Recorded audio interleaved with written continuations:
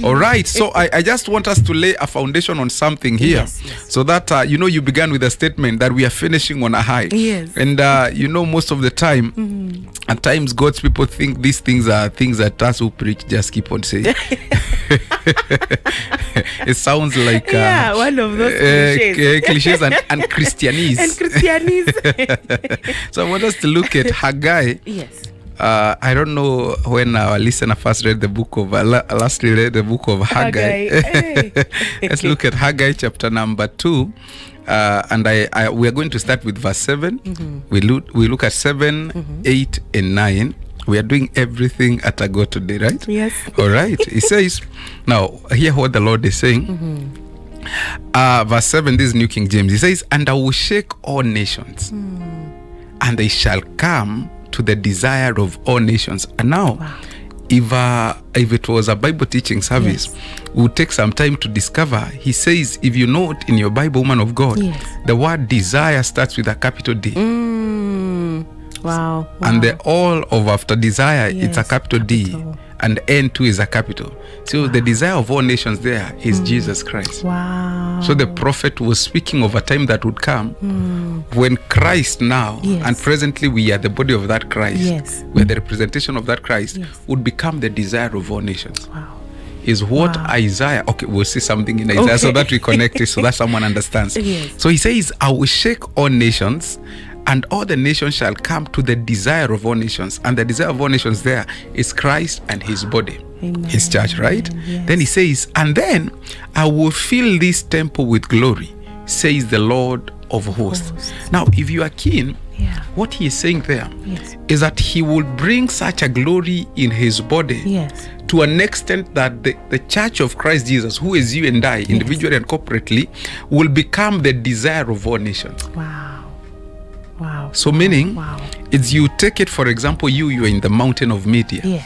Is that the Lord raises and awakens such a glory within you that in the mountain of media, when people need to have a point of reference, they have to use you in the name of Jesus. So you become the desire of all nations.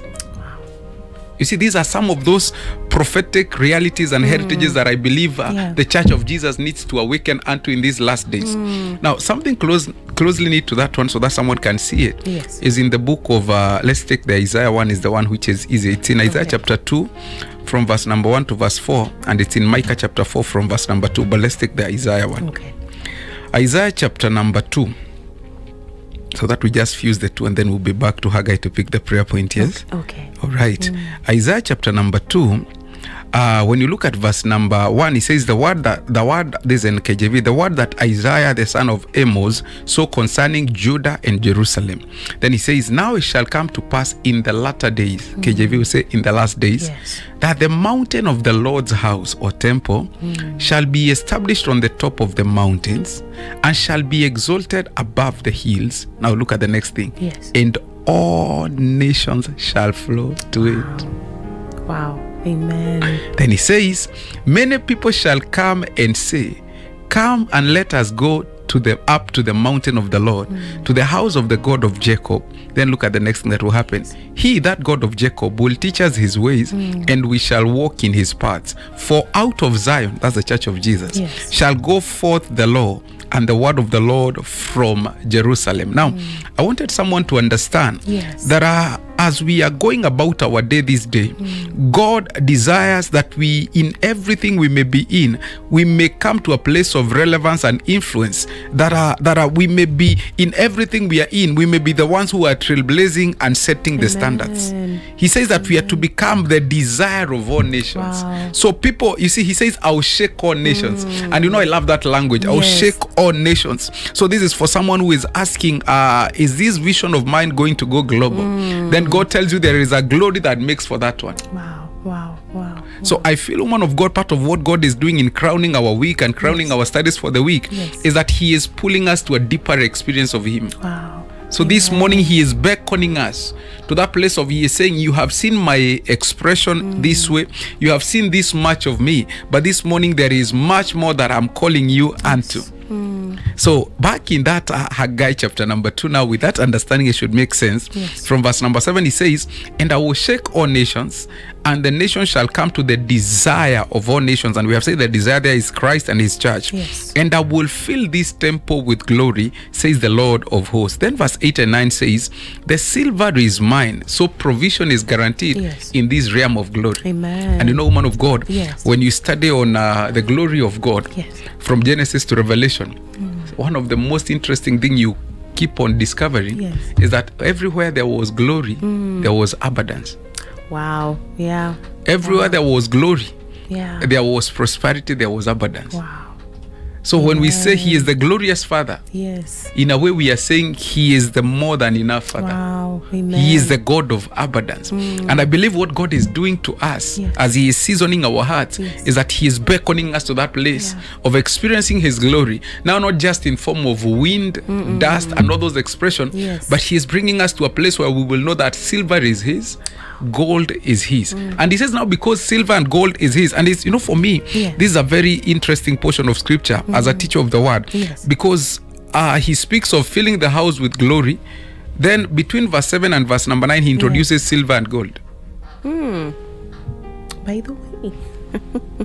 Wow. So he says, the silver is mine, Yeah. and the gold is mine, says the Lord of hosts. Then hear what verse number 9 says. The glory of this latter temple shall be greater than the former. Meaning, if there is no silver, if there is no gold, Gold. Yeah. let the people keep talking of glory. Yeah. The glory will never be greater. Yeah. So I believe part of what God is doing in the lives of God's people, woman of God, Yes. the testimonies you'll be hearing, is that God is ushering people to the level of more than bare minimum. Amen. That God is bringing us and planting us in the level of abundance in the name of Jesus. Amen. That God is securing and planting our feet in the level of abundance in the name of Jesus. Let me show you something very interesting. Yes. In Genesis chapter 49, wow, this is a digression. Wow. Genesis chapter 49.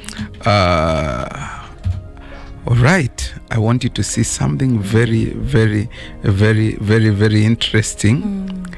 In verse 25 first we look at it. We look at verse number 25. Genesis 49 verse 25. Yes. I want you to hear something he says. By the God of your father who will help you. Actually, let's start with verse number 24. Okay, 22. It's all right. He says, Yes. Joseph is a fruitful bough by a well. His branches run over the wall. Wow. His branches run over the wall. You see the kind of Yes. fruitfulness we're talking about, Yes. Bebelkani, is where now you move from just the influence in your nation, Yes. you become the desire of all nations. Amen. Are you seeing now how these Yes. things are related? Yeah. Then he says, the archers have bitterly grieved him. They have shot at him and hated him. Now look at verse 24. But his bow remained in strength, Wow. and the arms of his hands were made strong by the hands of the mighty God of Jacob. From there is the shepherd, the stone of Israel. Then he says, by the God of your father who will help you, and by the Almighty who will bless you, with blessings of heaven above, blessings of the deep that lies beneath, blessings of the breast and of the womb. The blessings of your father have excelled the blessings of my ancestors, up to the utmost bound of the everlasting hill. They shall be on the head of Joseph, and on the crown of the head of him who was separate from his brothers. Now, I wanted us to see something there, woman of God. Yes. That when as God, I just digressed, and I believe it's God answering Yes, someone. It's true. When God blesses us and when he begins to cause us to walk in a higher glory, Yes. he is saying that our branches begin to go over the wall. And this morning we understand is that we begin to become the desire of all nations. Yes. But now he says, as we go to these nations, if that concept of Joseph is anything, Yeah. the father, the man of God, Israel, is prophesying and saying that these nations will fight him.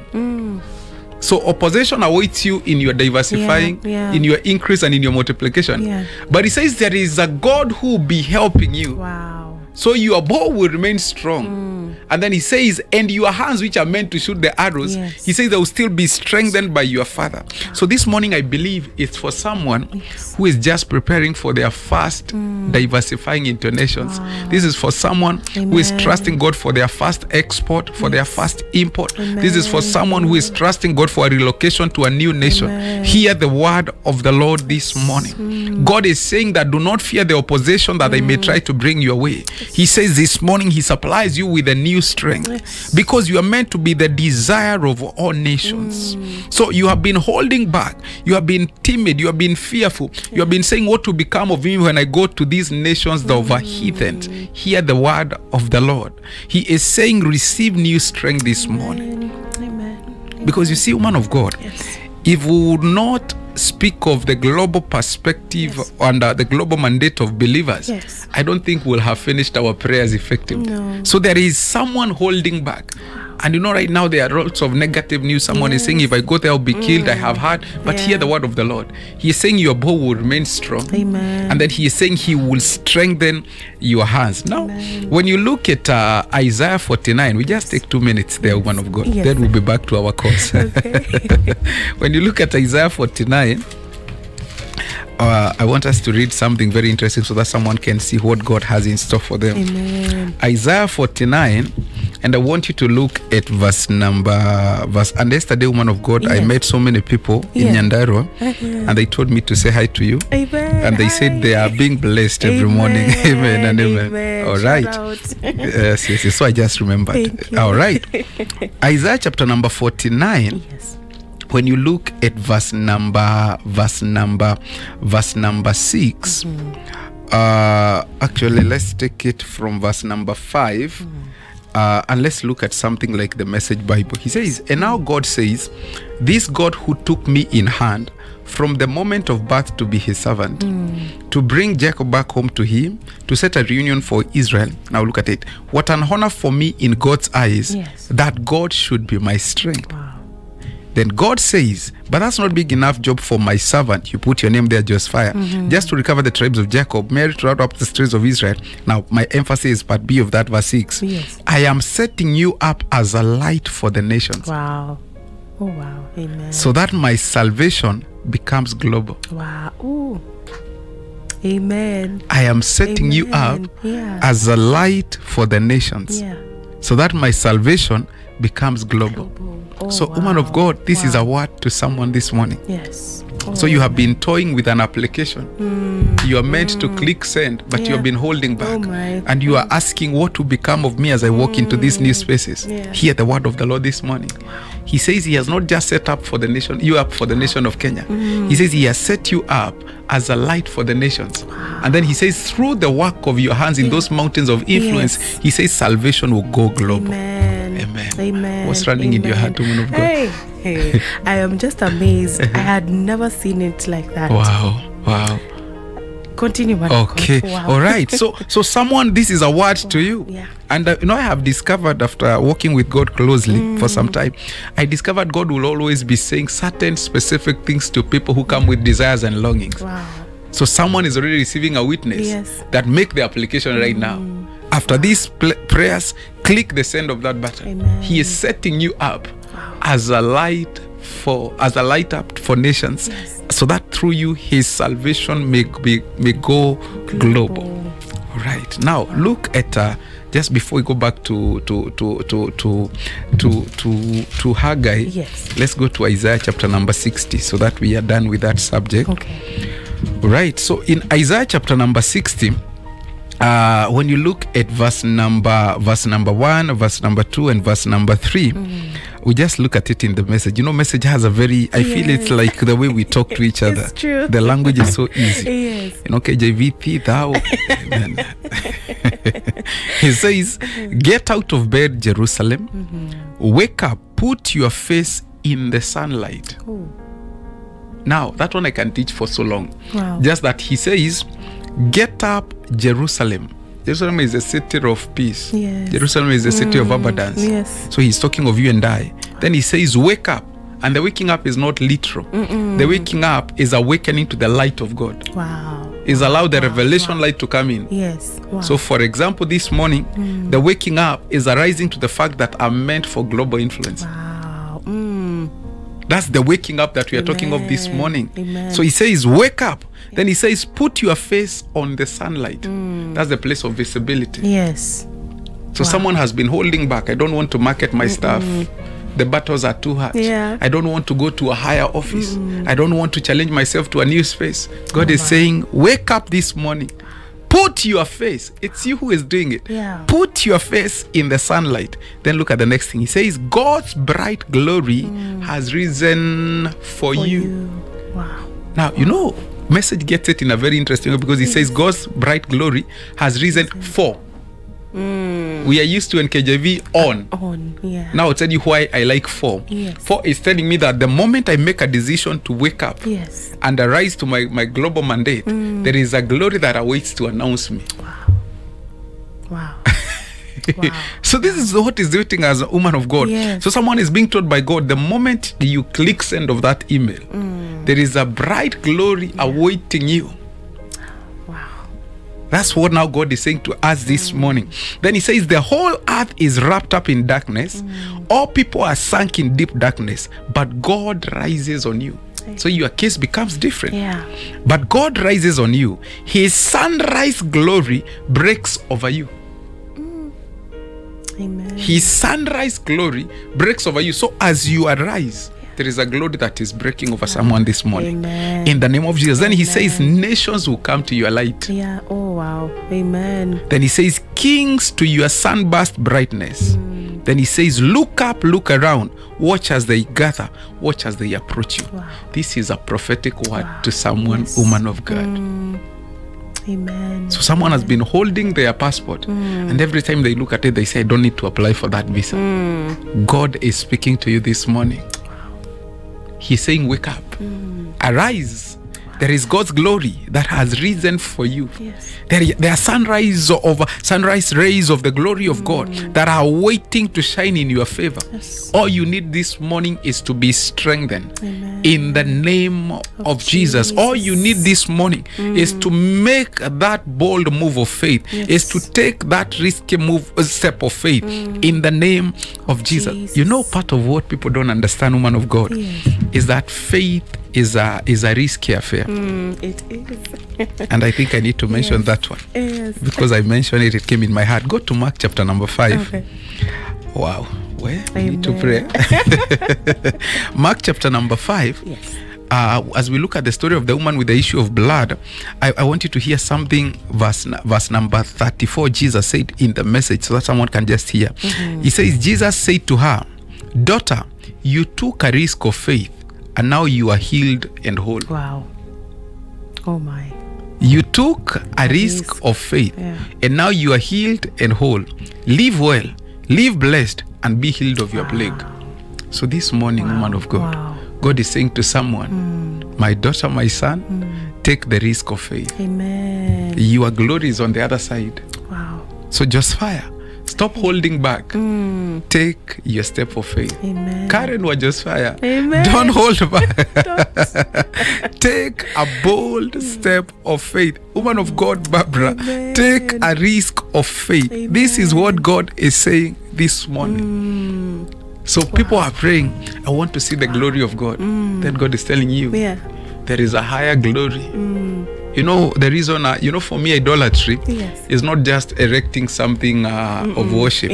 For me, idolatry too is also when you refuse to open up to the newness of God. Oh my. So you become with a customized, with a certain understanding of God, that even when He beckons you into a new experience, you say, stuck here. This one,